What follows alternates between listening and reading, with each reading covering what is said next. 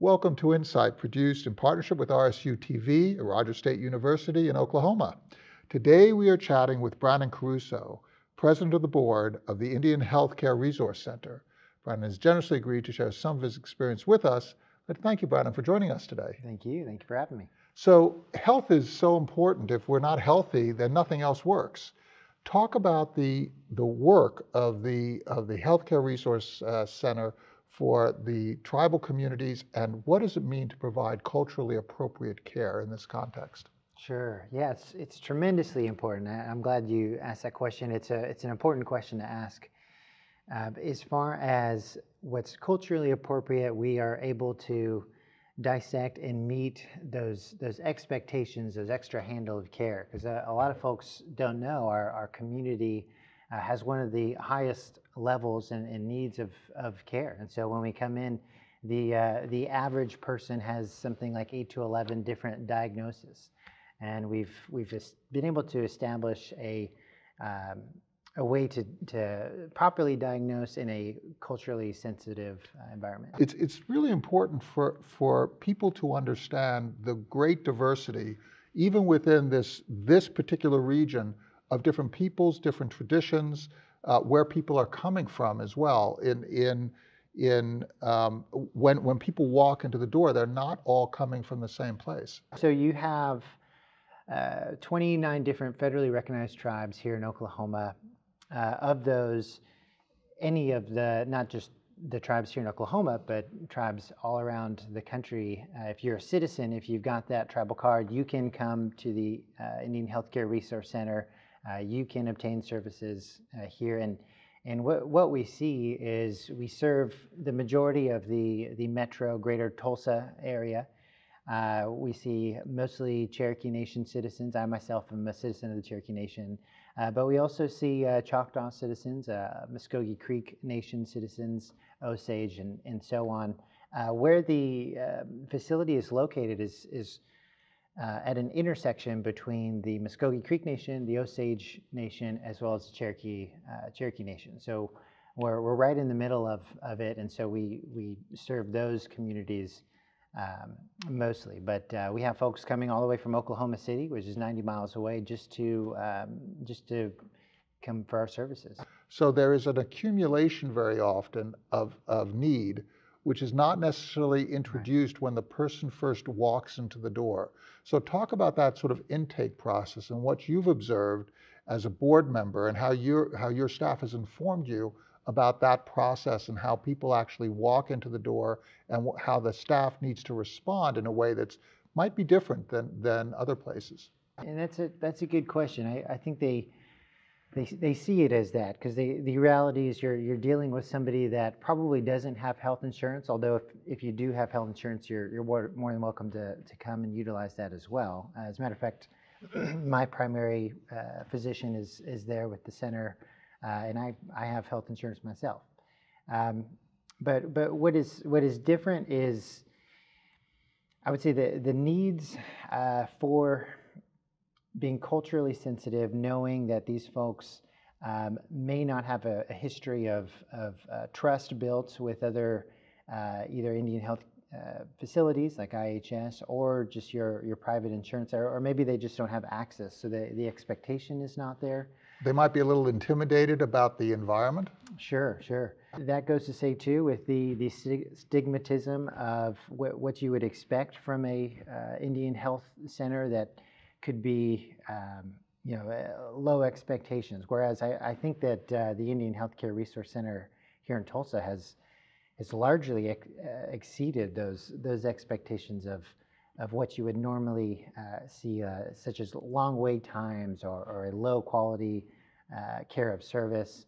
Whereas the services that are there not just expand what's inside those four walls, but we see services outside through works through a running club, a yoga club, a family fun and fitness day that happens, and fundraisers, and of course culturally activities too. You have a stickball. We have our yearly powwow, for example.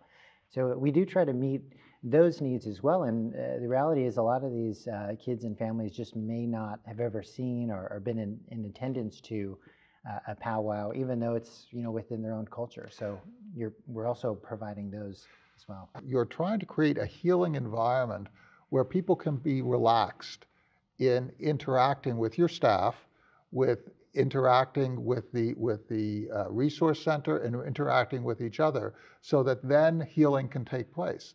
And if you can create in that environment community connection through a powwow, Right. through attendance, through connection to a community and heritage that is life enhancing, you're actually also healing the community. Yeah, that's a really interesting point. I'm glad you touched on that. We do believe very strongly that caring in itself is a strong medicine.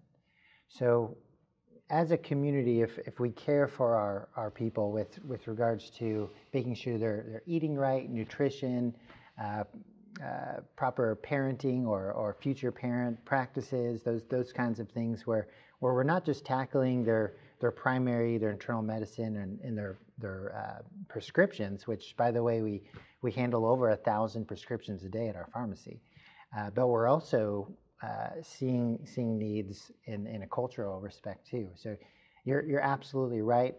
Caring, I think, is at the heart of that, and so we're trying to make sure that we have a healthier community through a more cohesive community, tribal cohesion as well. Yeah. Adhesion and cohesion within the tribe. Right.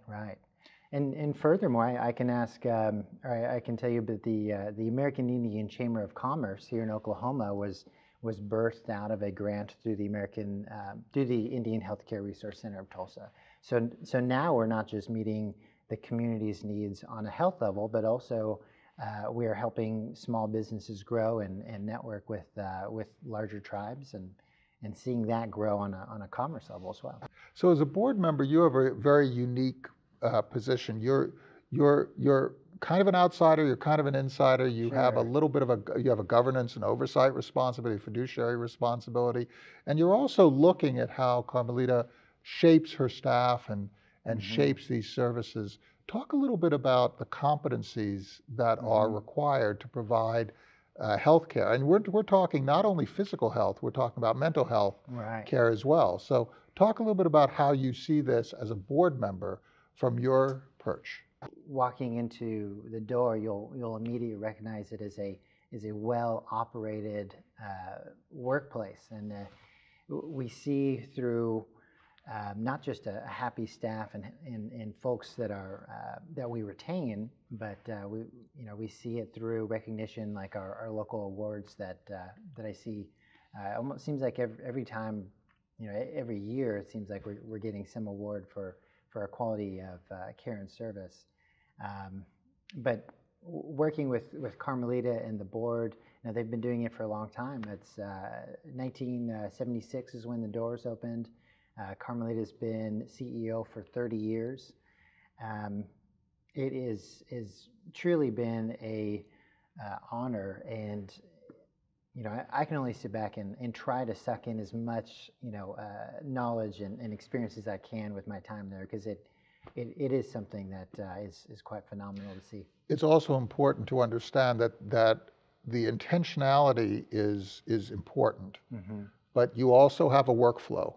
It has to be organized. You have services to provide, and these are medical services. So not making mistakes and keeping data, appropriately organized and honoring the patient, but also finding out what kind of treatment needs to be provided. You talked about over 1,000 prescriptions being That's written. right. Yeah. That requires a high degree of business management. Your budget is about $20 million? So 1.6 in federal/state funding. All in all, we see about 1.8, and the remaining comes from fundraisers. Like, for example, once a year we have a Dance of Two Moons, and that's our big fundraiser and auction event that we put on in March, as well as smaller fundraisers that happen throughout the year. One is a diabetes prevention fundraiser that happens. But these fundraisers, they directly impact our programs, such as summer camp or these youth programs like proper nutrition education. So with limited budgeting, we are able to accomplish a lot, and that is a direct correlation to the high level of management that happens there. How many people are served annually?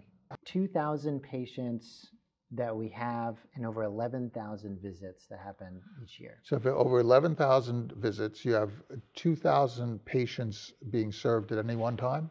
And 11,000, over 11,000 visits, patient visits that happen per year. And what is the future of the organization? Is it going to expand? Is it going to provide additional services over the next years?